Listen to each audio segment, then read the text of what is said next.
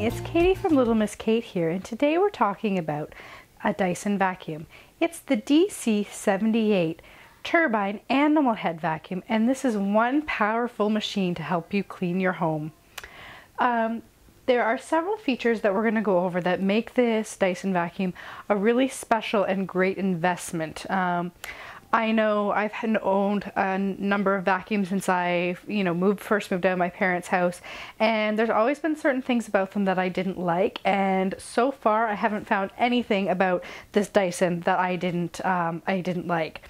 It comes with everything that you see here, so you get the main base unit, the long extension cord with the extendable handle, and it has all sorts of different head types, and we're going to see how each one can be used in different situations.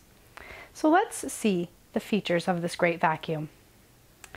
So one of the first things that I absolutely love about this Dyson DC78 is it is a bagless vacuum. I've had a couple of vacuums that have needed bags, but you either run out of them, you go to the store and they don't have them anymore, or even they discontinue making them. So ever since that first experience, any other vacuum I owned have always been a bagless vacuum. So what that means is that this canister actually is what collects, the dust, the hair, whatever else you vacuum up, and that you can just empty it and you put it back on the cylinder again and you're ready to go. There's also no filters that need to be washed with this vacuum, and that's something that makes it really, really unique, because normally with the bagless vacuums, you still need to wash the filters, and that's one of the key features that Dyson has upgraded on this model, is that the filters no longer need to be washed. So let's look at a few of the other things that really make this vacuum a standout investment. So with the handle, you're able to adjust the length on it really easily just by pressing this red button and sliding it out or in. So it doesn't matter who's using it or how far you need to reach in, it can really adjust to your needs. With all the different heads, they're really easy to pop on and off on the end. So you would literally just slide them on, you hear the little click, and then to take them off again, it's just press the button and slide it out. So it's really quick to change between the different heads. It also comes with a hook that's on the back that you could put some of these tools that you use most often right on it, so to carry them around with you as you're vacuuming. So let's talk about the tools that actually come with it. So you have the iconic Dyson ball head.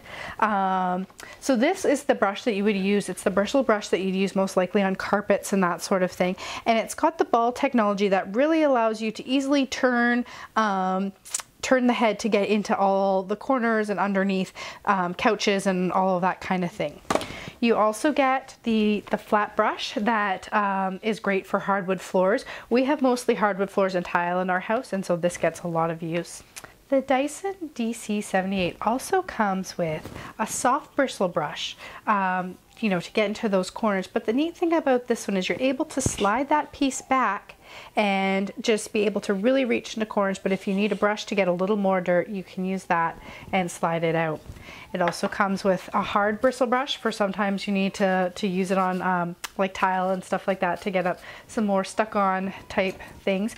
And there are two really, I think, unique heads that come with this vacuum. So there is the tangle-free turbine tool. So this actually has two brushes that spin on the bottom and a mechanism inside that doesn't let hair get caught up in it like a typical brush head would. So you could use this. I'm sure it would be helpful in the bathroom. I know that's where my hair always ends up.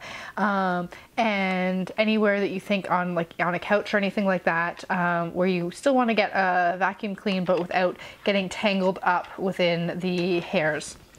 Now, what the namesake of the turbine head animal is this head tool. So what this is it is actually a pet brush. So you would attach this to your Dyson, and then when you push the push this down, the pet brush actually shows up. So it's got the thin like needles of a pet brush, and you'd be able to do this on your dog, or if your cat would ever let you, you could do it and brush them and vacuum up the hair right away.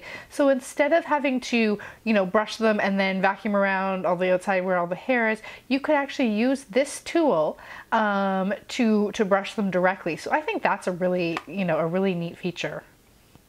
So why don't we go and see this Dyson vacuum in action? Okay, so this is a pretty typical scene after breakfast for us in our kitchen. Crumbs on the floor with the two young boys eating. There always seems to be some sort of a mess. So I have the hardwood floor and tile head on the Dyson right now. And all you need to do to start the Dyson is just press the red button on the back.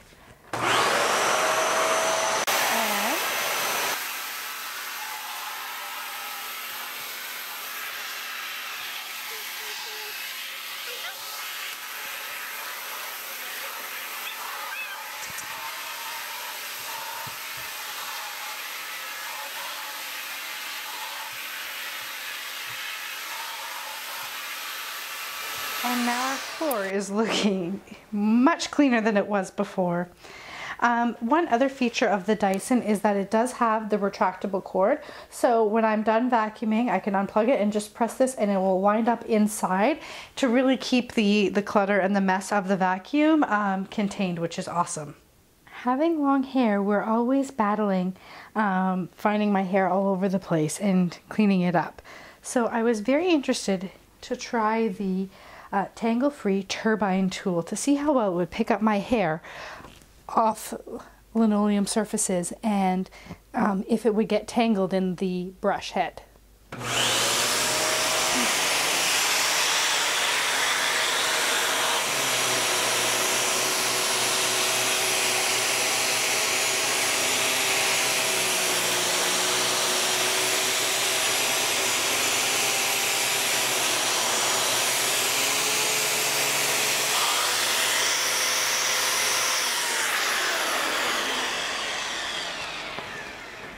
There are no hairs at all. That's amazing.